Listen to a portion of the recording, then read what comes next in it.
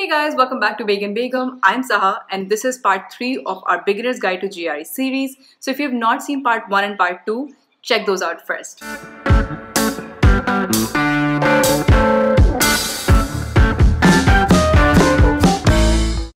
So in the first 2 parts of this series, I explained the basics of GRE, shared a list of resources and a study plan. In today's video, I'm going to answer a few frequently asked questions. Couple of days back, I posted a story on our Instagram account asking you guys about your GRE related questions and concerns. And based on your responses, I have selected 5 or 6 questions जो कि ज़्यादा लोगों ने पूछे थे, and I'm going to try and answer those questions. First question जो काफ़ी सारे लोगों ने पूछा कि GRE का सिलेबस करने में ज़्यादा टाइम लगाऊं या फिर टेस्ट प्रैक्टिस करने में. सो पहले तो मैं क्लैरिफाई कर दूं, GRE का कोई सिलेबस नहीं है. जो भी टॉपिक्स GRE में टेस्ट होते हैं वो कहीं ना कहीं आपने पहले पढ़े हुए होंगे. So don't wait to complete all the topics to complete the entire syllabus before starting GRE practice. So to answer the question, I would say कि daily basis पे अपने weak concepts को ज़रूर रिवाइज करें और जो भी टॉपिक आप रिवाइज करें उसके बाद उसके क्वेश्चंस प्रैक्टिस करें. उससे आपकी लर्निंग जो है वो रीइंफोर्स हो जाएगी और जो भी टेस्ट टेकिंग टेक्निक्स आपने पढ़ा है या रिवाइज की हैं, you will get to practice them. So do that. Okay, so the second question is कितने प्रैक्टिस टेस्ट करना ज़रूरी है. सो there is no magic number two that. I can't say कि आप 4 कर लें या 8 कर लें. इट रियली डिपेंड्स आपके पास कितना टाइम है, और जितना ज़्यादा प्रैक्टिस करेंगे उतना ज़्यादा आपके chances of doing better obviously they will improve. But having said that, I would say कि बजाय इसके कि एक के बाद एक आप प्रैक्टिस टेस्ट करते जाएं, spend more time on reviewing the test that you do. Review the questions you got wrong. जाके वापस देखेंगे कौन सी मिस्टेक्स आपने की हैं, किन टॉपिक्स को रिवाइज करना ज़रूरी है. इनफैक्ट अगर कोई तुक्के पे सही भी हो गया ना question, that you randomly just guessed and you got it right, उसको स्टार्ट कर लें और जाके देखिए कौन सा कॉन्सेप्ट था जो आपको इसमें अप्लाई करना था. सो आई वुड से कि बजाय एक के बाद एक टेस्ट करने के, टाइम लगा के अपने टेस्ट को चेक करें, उसको रिव्यू करें.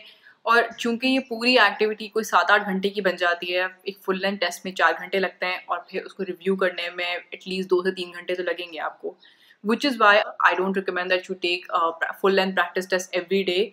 इवन इनिशियली आपको हर हफ्ते लेने की भी ज़रूरत नहीं है. Just keep practising question every day and closer to your date, या फिर जब आपको लगे कि अच्छा आपने तमाम टेस्ट टेकिंग टेक्निक समझ ली हैं, now you just have to practice and apply them.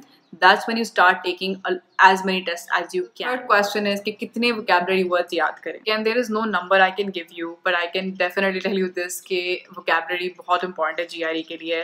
Especially verbal section को crack करने का तरीका ही है कि आप अपनी vocabulary बेहतर करें. मैंने मगूश की vocabulary का free resource use किया था. That was very effective. इसके अलावा I used their app.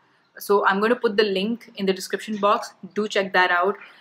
But I'd say कि vocabulary को डेली बेसिस पे रिवाइज करें and learn to understand the meaning of different words in context that they are used. Because GRE के लिए आपको exact meaning आना ज़रूरी नहीं है, डेफिनेशन तो बिल्कुल आना ज़रूरी नहीं है, तो प्लीज़ वो याद करने मत बैठ जाएगा. बट जस्ट नोइंग कि कोई भी वर्ड कॉन्टेक्स्ट में किस तरह से यूज़ हुआ है, दैट्स इम्पॉर्टेंट. फोर्थ क्वेश्चन है कि क्वान्टिटेटिव सेक्शन में किस तरह के क्वेश्चन आते हैं. सो पहले तो ये कि GRE की मैथ में या क्वांट सेक्शन में कोई भी एडवांस लेवल कॉन्सेप्ट टेस्ट नहीं किए जाते. अक्सर questions basic geometry, integer properties, probability, word problems, इस तरह के क्वेश्चंस पे आते हैं. बट जिस तरह से क्वेश्चंस दिए होते हैं वो ट्रिकी होता है. क्वांट सेक्शन में ये वाले 4 तरह के क्वेश्चंस आते हैं. पहला तो सिंपल MCQ है. एक क्वेश्चन होता है, उसके मल्टीपल चॉइसेस दिए होते हैं, you have to select one. Then the second is multiple answer question, which is MCQ with a twist. That is के एक क्वेश्चन होता है लेकिन उसके एक से ज़्यादा सही जवाब होते हैं, and you have to figure out कि कौन से और कितने सही जवाब हैं. These questions are a little tricky. Now third type is numeric entry.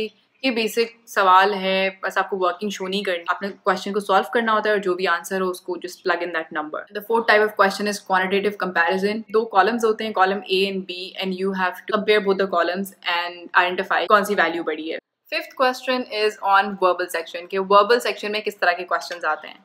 Now personally मुझे वर्बल सेक्शन थोड़ा ज़्यादा मुश्किल लगता था क्वांट से, क्योंकि वर्बल सेक्शन में थोड़ी एडवांस लेवल अंग्रेज़ी चाहिए होती है. ना अगर आपको शुरू में समझ नहीं आ रहा कि वो इतनी मुश्किल से क्या पैसेज दे दिया है, ये अक्सर लोगों को इतनी गाढ़ी अंग्रेज़ी नहीं आती होती है. So only way to deal with this section, verbal section, is to practice as much as you can.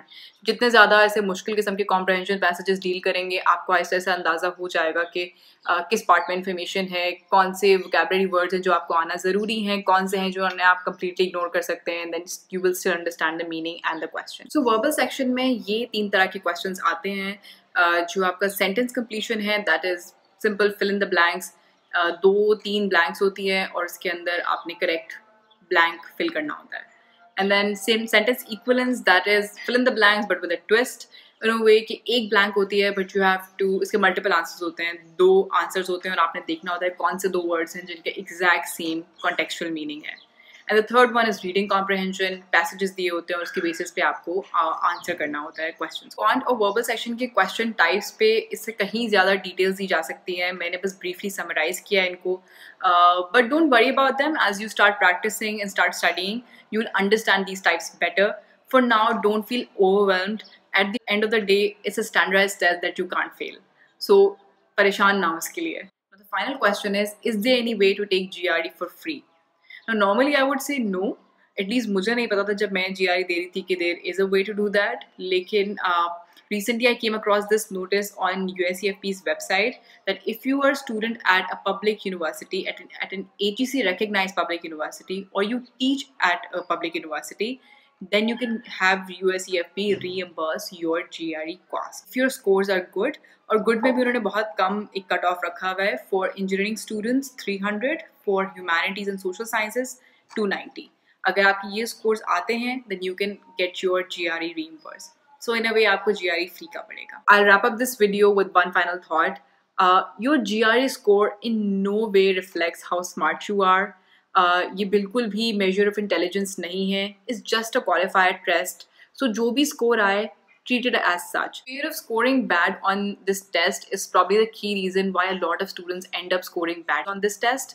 So stop being scared of GRE and shut out all those voices which are telling you कि बहुत मुश्किल है, नहीं हो पाएगा, मेरी तो अंग्रेजी इतनी अच्छी नहीं है, या मुझे तो मैथ समझ ही नहीं आती है. Just put in the effort, put in the hours and give it your best shot.